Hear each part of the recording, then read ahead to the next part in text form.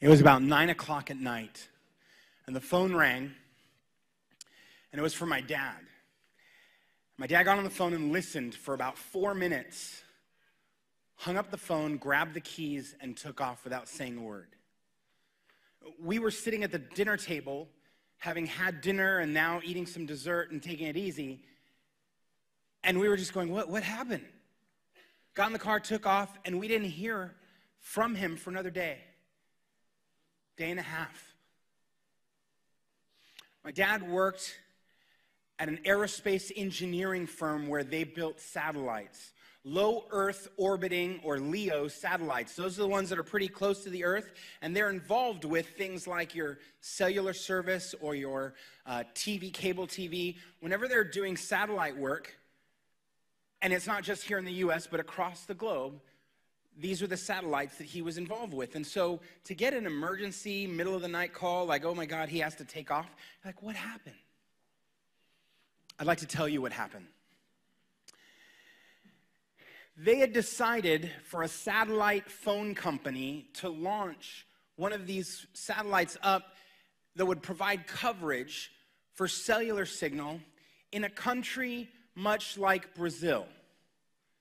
I can't tell you explicitly if it was Brazil, but for the purposes of this discussion, let's just assume it was Brazil.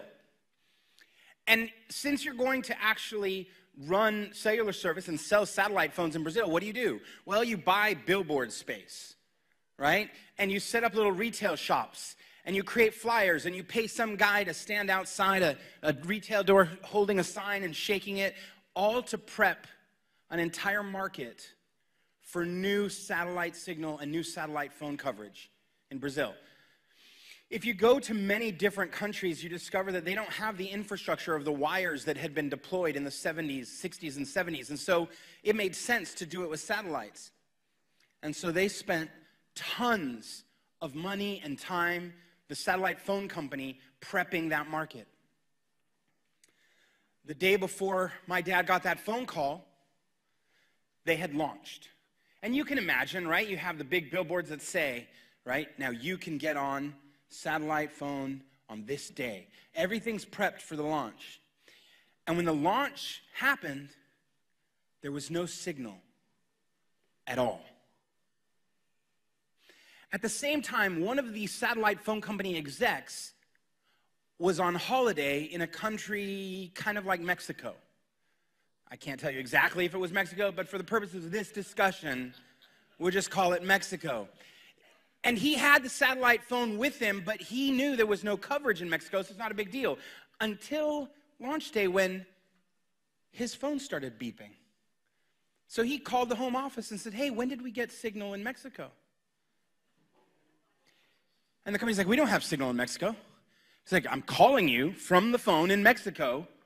It's clear we have signal in Mexico. So he got in a car and drove all around just to find out, okay, is it an anomaly like right here in this town? No, everywhere he drove, they had signal. They had full coverage. I said, what the hell is going on? I'm going to give you a tip if you've ever built a satellite. It turns out these big guys, they have big panels on the side. Those panels are what reflect and send signal back down to the earth. And it turns out that if you make a mistake, like say,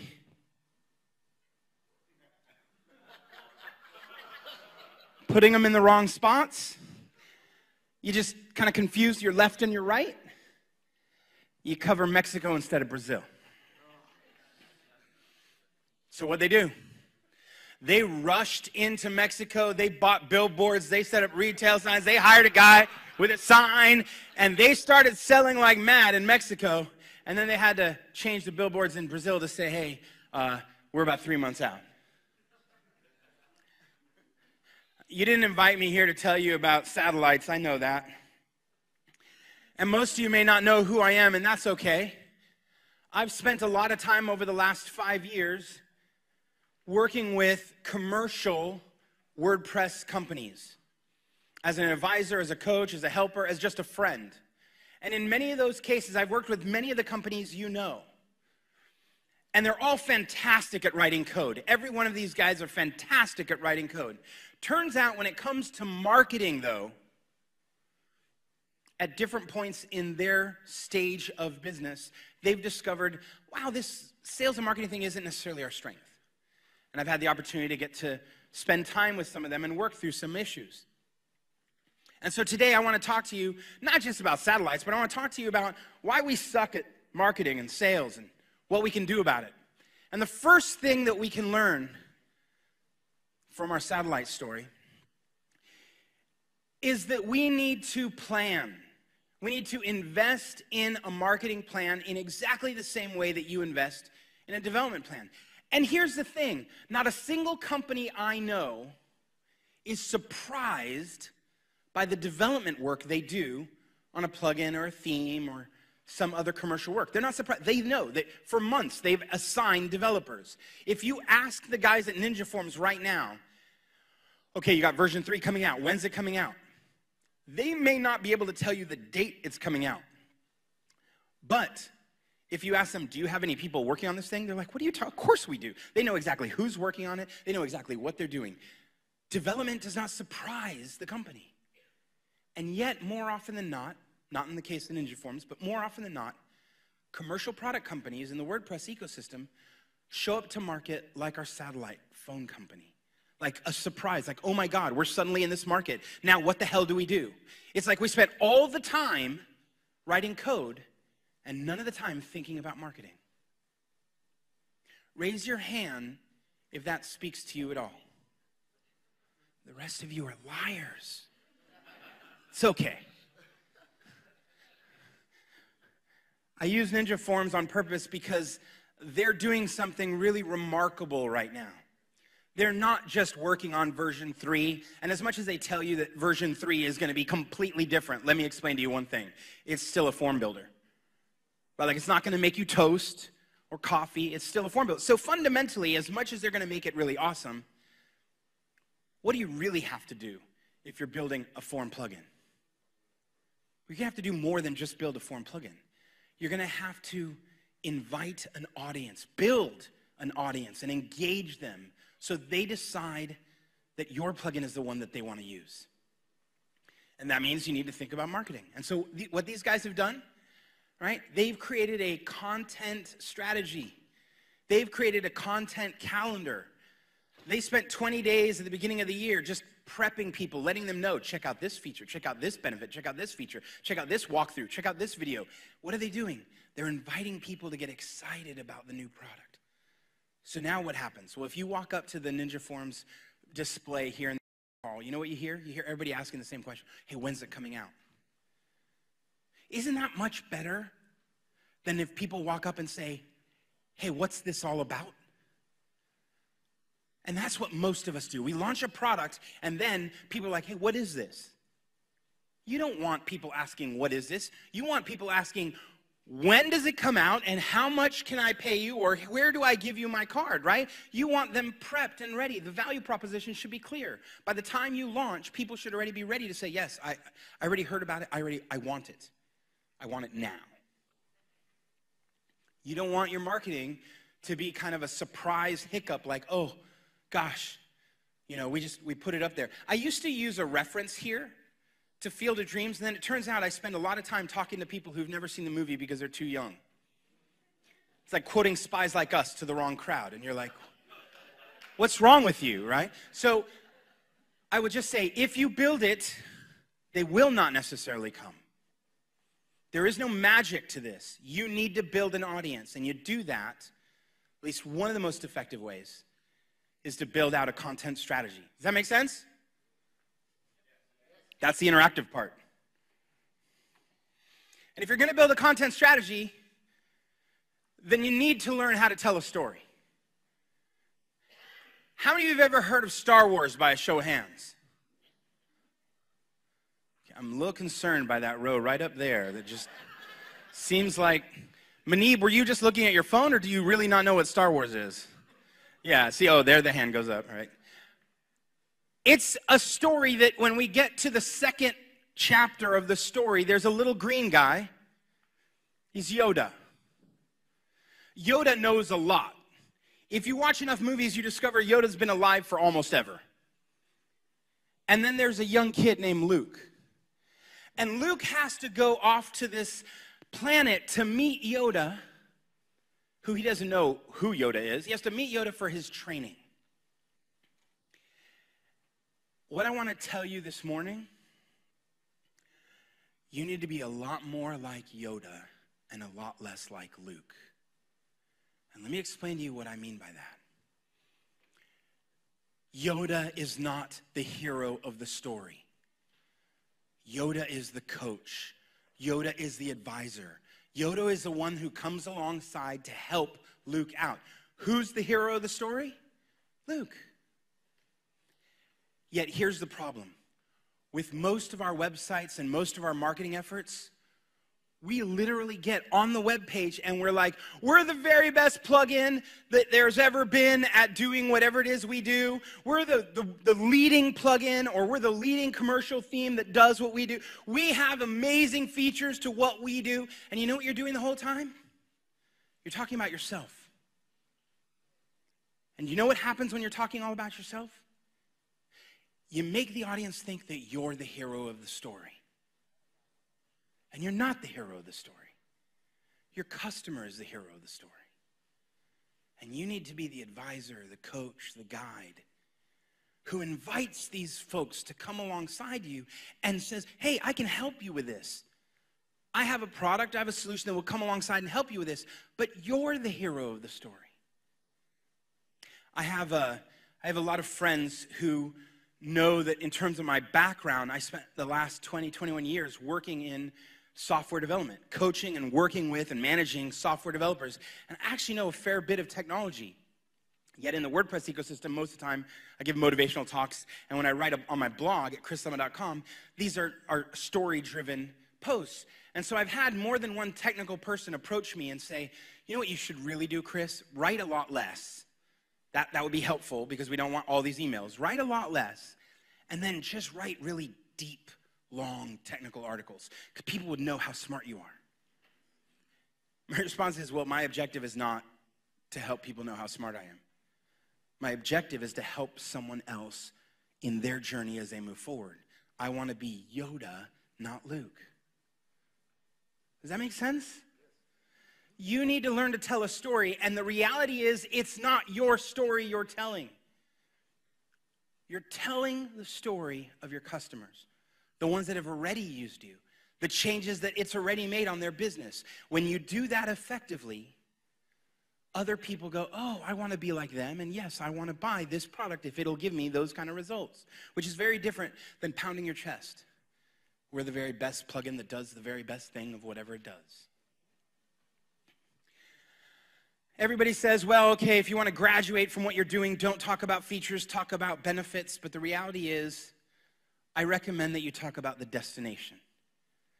And the destination is when someone buys you, they're trying to go somewhere. They're trying to get somewhere. And if you can help them understand how to get there and how quickly you might be able to get them there, then they're inclined to say, yes, I want this. Sell them where they're going, not just features or the benefits of using your product. The folks that do this really well now, a company that you've heard of called Woo Themes. Just a couple years ago, I was sitting in a restaurant in San Francisco right before WooConf, the first version, and I was sitting there, and I happened to sit next to the gal that does content marketing for them. And she said, can I ask you questions about how you do your blog and what we could do to fix our blog and blah, blah, blah. We started talking. I said, yeah, number one, your blog is not your release notes. Your blog is not your software product's release notes. How many of you have gone to a website and clicked on the blog or clicked on the news or whatever they title it, and all you get are articles about this new feature just came out, this new feature came out, hey, get ready for this product is going to launch on this date, this is the new version, and you just keep getting more and more of what is a software release. And so you're like, that's not a story. This is not compelling at all. And so if you look at the old days, right, it was like Woo Framework 6. Right? Now, I'm sure that Woo Framework 6 was awesome, right? I'm positive it was awesome. But the reality is people weren't running their business and waking up in the morning and asking themselves, I wonder about this Woo Framework thing. It just wasn't a question they had. And if you look at the blog today, features every great product page should have. Oh, that's a very different story. Because a business owner says, I need to know what I need to know about this. I don't know if I know everything I need to know. And even if I think I know it, I need to go check it and make sure that it's right. The transformation in just a year and a half or 2 years of content on Woo Themes blog is fantastic and amazing and highlights that anybody can do it in a year or so if you put attention to it. You can get off, folks. What I call is the difference between outside in and inside out marketing. Inside out marketing is what most of us do. Inside out marketing is I know what we do inside and I'm going to tell the outside world about it. I know what we do, I know our features, I know how we work, I know what's so cool about us, and I'm going to pass it to the outside. And frankly, at the end of that, you could say something like, and I don't care if they want to know. Outside-in marketing starts with a very different proposition. Outside-in marketing says, I'm going to ask what my customers need to know. And based on that, to woo them in, I'm going to write that. I start in the outside, not in the inside. I start with, what do my customers need? What's the compelling challenge they're facing, and how can I help them accelerate through it? More important than accelerating someone through a problem, can you even help them anticipate the problem? Because if you can predict what's around the corner for a young business that doesn't know what's around the corner, they will buy all your products forever. I'm not joking, right? If you can predict the problem they're going to have and say, by the way, how old are you as a company? Or what are you facing right now? Or what are your revenues at right now? Or how big is your team right now? I do this a lot because I coach companies. And so as I coach them, I'm like, oh, well, you're probably having this problem. And they look at me like, how did you know? My first answer is often, well, I've put webcams in your office and I just watch you.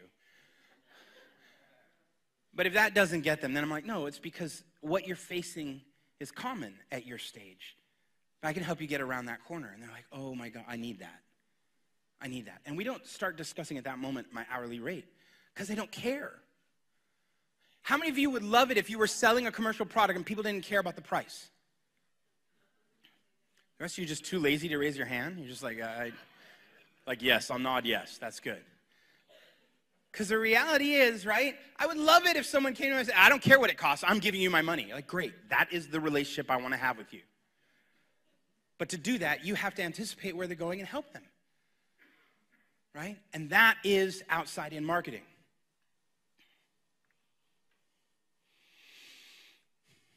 Most of us get caught in this world of monolithic marketing. The notion that every single customer is the same.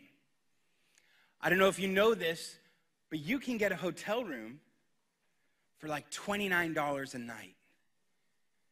And you can get a hotel room for $500 a night. And both rooms will have 4 walls, 1 roof, and a bed. Both rooms will have a bathroom, a toilet, a seat cover, a sink, and a shower. And so maybe you're thinking, well, why the hell would I pay $500 if I can get it for $29? The experience is remarkably different. I'm a fan of the Ritz-Carlton. I can afford to be because I'm a little older. I've saved up a few more pennies. The Ritz-Carlton is about $450 a night. But you know what's different at the Ritz-Carlton? When I visited the very first time, they put a basket of fruit. I was taking my wife for her birthday. And they put a basket of fruit in our room. And we only ate the apples and the pears. The rest of it, we're like, yeah, I don't want that. 7 months later, I went back because I went to a different Ritz-Carlton, but I went back because I was doing a meeting very close by, and so I said, I'll just spend the night over there. There was another basket welcoming me back. And do you know what was in the basket? Apples and pears, and that's it. Because their staff take notes and stick it into a database. And when you come back, they process those notes. And you're going, wait, but that's froofy and fancy because you pay $500 a night. Do you know, first of all, do you know what lifetime value is Does everybody know what lifetime value is? It's the notion that for however long that customer will be a customer, if you take all the revenue that was brought in by that customer, that's the lifetime value. Some companies have a lifetime value of, say, a year or two. You buy the product, you last a year or two, and then you move on to something else. Other companies have a lifetime value of maybe 20 years. You buy a lot of products over 20 years, that's a lot higher lifetime value. Do you know how much the lifetime value is of a customer at the Ritz-Carlton? $250,000. On the first night that I show up and pay $500, they don't know if I'm going to last that long. They don't know if I'm going to give them $250,000. But because on average, that's what customers spend with them, they're going to treat me like I do. And that's a huge difference than the lifetime value of the customers who go to Motel 6. I'm not suggesting that you only sell your products to people who have a lot of money. What I'm suggesting is that you don't sell your products in the same way to both those kinds of people. Does that make sense? They're not the same. So why are you treating them the same? And it's not just about kind of whether they want to spend money or not spend money. They have different problems. And if they have different problems, you should target the problems they have and find the right segment, because more than likely the value they're willing to spend per segment differs. I spend a decent amount at a hotel. There are other times when I'm traveling for business that I spend less. There are other times when I'm traveling with my children, I spend even less. For them, they get a cheap room and I get the nice room. That's the way that works. I worked 2 years ago with my friends over at iThemes, and we started talking about segmentation. And what we figured out was there are some very distinct people who come to your website. Why don't we name them and let them self-select into the path that they're on? Why don't we just name them? And so what happened is we said, okay, there are bloggers, and there are freelancers, and there are developers. At the time, we had only carved out 3. They added more recently their gold plan, but 3 different segments. 3 different experiences, 3 different problems, 3 different dynamics, and then we priced the product and the features to match those segments. And you know what happened? People self-selected in right away. Said, oh, well, I am a freelancer. I probably shouldn't buy the blogger one because I'm not a blogger. I'm going to buy the freelancer one. Developer's like, I'm a developer. I'm not a freelancer. I'm going to buy the developer one. Fantastic. Thank you all. Sometimes just naming the segments and making those available becomes super valuable. There's another company, I didn't work with them at all, but they're fantastic, right? The guys over at Today Made created something called CoSchedule. And one of the cool things they do is right when you get to one of the main pages and you start scrolling down, this little pop-up comes up and it says, tell us about your team. And you get to pick from 3 options, right? It's just me, there's me and a couple of us, we're a big agency or something like that. And as you click on it, the rest of the page's content changes. The value proposition differs for each different segment. And yet, what do most of us do? We work really hard on one offer page, one landing page. We work really hard on one home page. And we treat everybody the same. It doesn't make sense.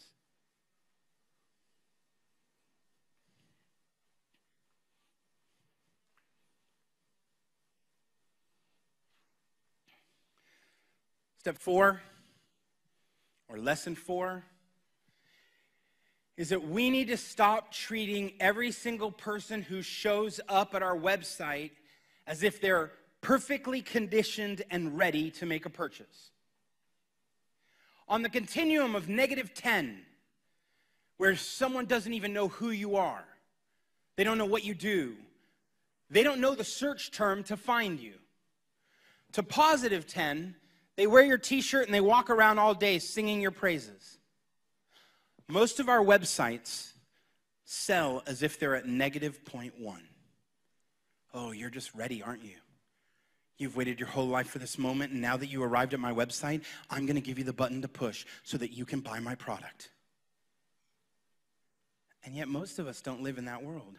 Most of us are in some part of the process of evaluating these options and what we should pick and whether it's the right one and what version and what features do we need.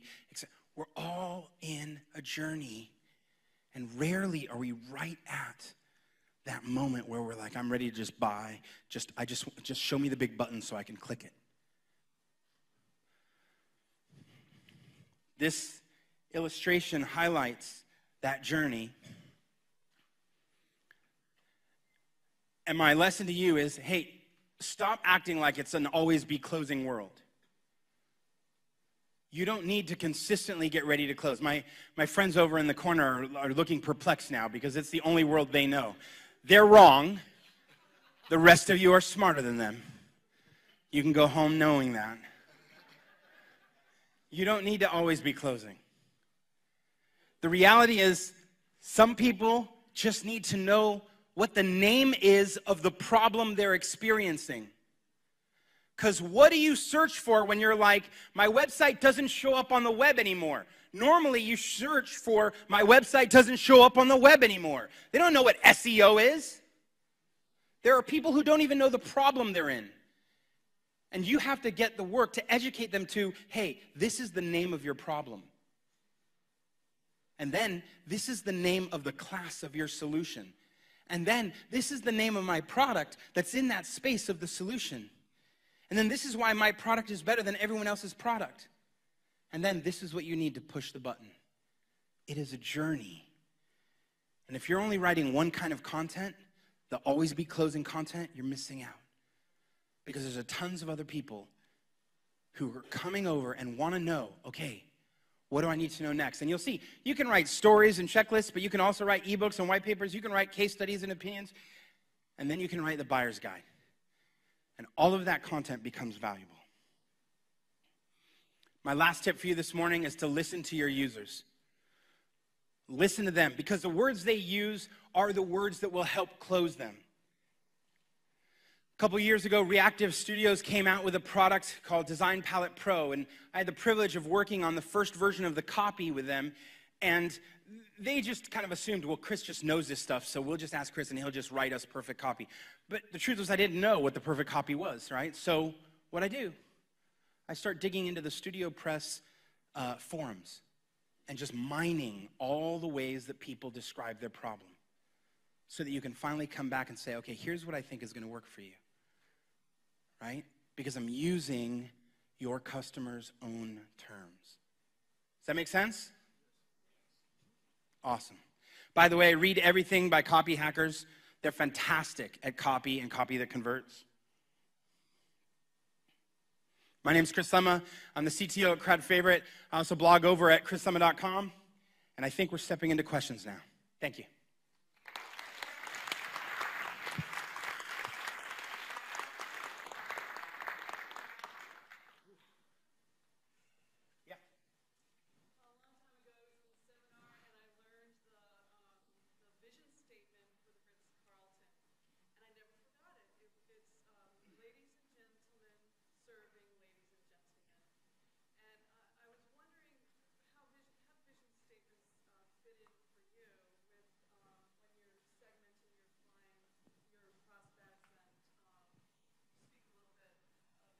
Sure, so the question is, how do vision statements, particularly as we're talking about the Ritz-Carlton, how do vision statements impact the rest of it, or are there other ways to think about things to pay attention to as you're doing segmentation? One of the things I love most about the Ritz-Carlton is not just the vision statement, but they have 12 additional values that they work through, things that are core to how they do their business. These are what we call operating norms, right? It dictates that if you're 30 feet away, you need to look up and look at someone down the hallway. You need to make eye contact at 30 feet, and at 5 feet away, you need to actually say hello. Right? That's an operating norm. That's very specific. Here's how we treat people. Fundamentally, when we're talking about segments, not every segment needs to be treated the same way, right? Not every and that's not meaning give bad service to some people. It's just that they don't require the same service. I've walked through tons of Marriotts, and their staff will walk right by me, right? And you're like, okay, I'm staying at a Marriott. I had no expectation. But if I was staying at the Ritz and they walk right by me, I'd be like, what am I, chopped liver, right? I appreciate that they look at me, right? Different segments need different experiences. So how you think about your tickets, how you think about your sales, how you think about your support, how you think about all your interactions ought to have operating norms for those different segments. Does that make sense? Thanks for that great question. Any others? Yeah. So you had mentioned the lifetime value.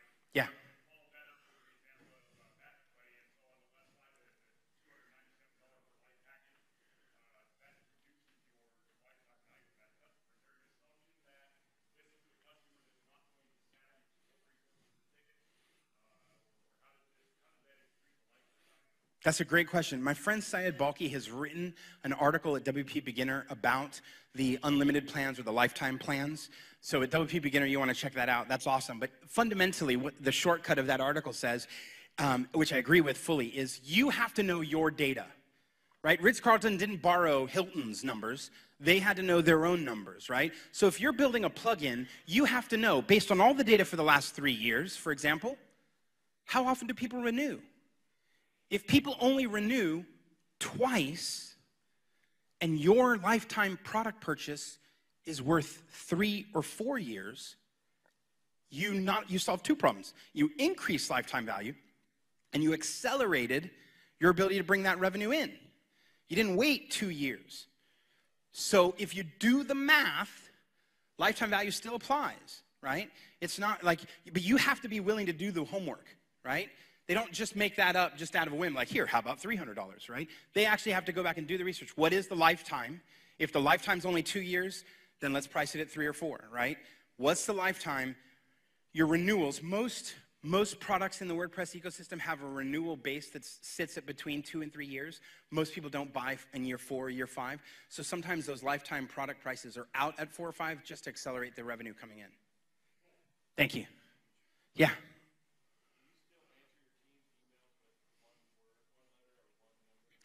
If as much as I can, I try, yes. So right now, my team leads over at Crowd Favorite are Brian Richards, Carrie Dills, Pat Ramsey, a guy named Christy that you don't know, and Dan Beal just joined us. And part of the training for them, right, is if you're going to ask me a question, make sure that you ask it in such a way that I can answer it with one letter or one word. So they'll say I have option A, B, or C, and I'll reply back B. I spend a little less time in airports than I did in the last couple of years, and so I have more time to write. That's a great idea, Brian. But then he's like, are you okay? Are you sick? Like, what happened? I was just expecting number 2 and be done, right? Thank you. Other questions? Yeah.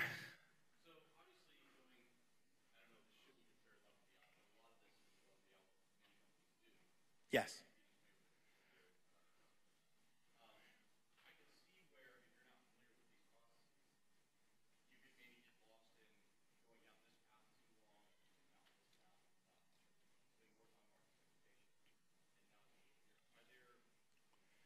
You would kind of need to find a coach that could help you with this. I don't know where you could do that. Other questions? All right. Thank you very much. Take care.